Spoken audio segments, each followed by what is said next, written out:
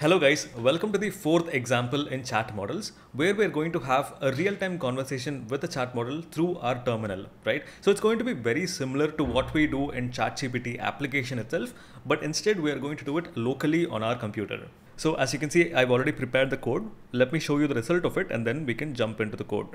So when I hit run, you can see that it says you, right? It is basically prompting me, the user, to give it a question, right? So if I were to say, let's say, what is the square root of 49? And when I press enter, let's wait for a while. And now you can see the AI's message saying 7, right? And now I can also ask a follow-up question, something like, how did you get that value, right? And so I can say, how did you get that value? And then press enter. And you can see it is walking us through the reasoning, right? It's great because it sort of remembers the previous conversations, basically the history or the context of the conversation. So now if I wanted to, let's say, know the square root of 81, right? So I don't even have to explicitly type out what is the square root of 81. I don't have to do that anymore because it remembers, right? So I can just say, do the same for 81 and press enter. Let's wait for a second. So you see, it already knows that we're asking for the square root. So it is already giving us the value, which is 9, right? And now if I want to exit out of a terminal, I can just say EXIT, press enter, and now we're out of it. So basically how ChatGPT works under the hood, let's actually see how we can implement this in the code. So as usual, as we've done in the previous sections, we are initializing our model right here, and then we are loading all the environment variables. Now this is where it starts to get interesting. So very similar to the list that we had 2 sections ago, we're still going to work with a list here. The list is going to have AI messages, system message, human messages, right?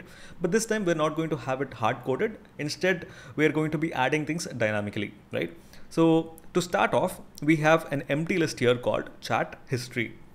So as we discussed in the previous sections, the first item of the history array or the list should typically always be the system message. That sort of gives AI a certain role or a responsibility, right?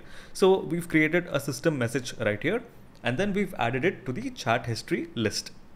So in this case, it's going to be a helpful assistant. I'm keeping it very simple. So let's move on. So right here we have a while loop that keeps on looping until a certain condition is met, right? So let's go through it line by line. Let's see what's happening. So to start off, we are basically prompting the user, which is me or the user basically, to type in a string. It could be a question, it could be anything, right? So I want to ask AI a question right here, like we did in the demo, what is the square root of 49, right?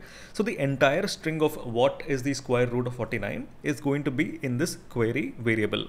So in case we put the string EXIT, exit, then we're just going to break out of this loop, but we are not going to do that. So it's going to come to this particular line. So this line adds the human input message to the list as the human message. Very simple, right? Now, as soon as the list has a human question at the very end, we're going to send the entire list with all of its history to the LLM. Now, whatever response that we get back from the LLM is going to be the AI message, right? So the response, which is now the AI message, is then put into the list right here. And the while loop just keeps on looping. So that is how simple it is to communicate with an LLM through our terminal, right? So all the code, again, if you get stuck anywhere, all the code is available in the repository. So do pull it and do run it by yourself. All right. So in this section, basically, we've seen how to store all the conversation history in a local variable that is kept in memory. And that is the chat history variable, right? But in real production applications, normally you would save all of the conversations in the cloud, so that even if you exit out of the terminal in this case, or even if the user were to close the application, the data is still going to remain in the cloud. So let's actually see how to do that in the next section.